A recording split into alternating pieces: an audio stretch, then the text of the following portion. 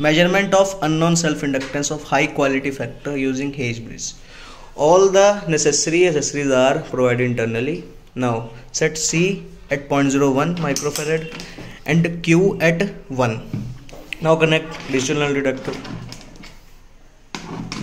and switch on the instrument. There will be some reading at the digital null detector. To minimize the reading, use this dial.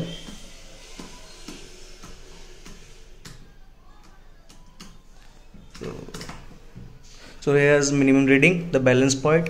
Put these values into the formula to calculate the unknown inductance, and also repeat the experiment at another value of C and different value of Q.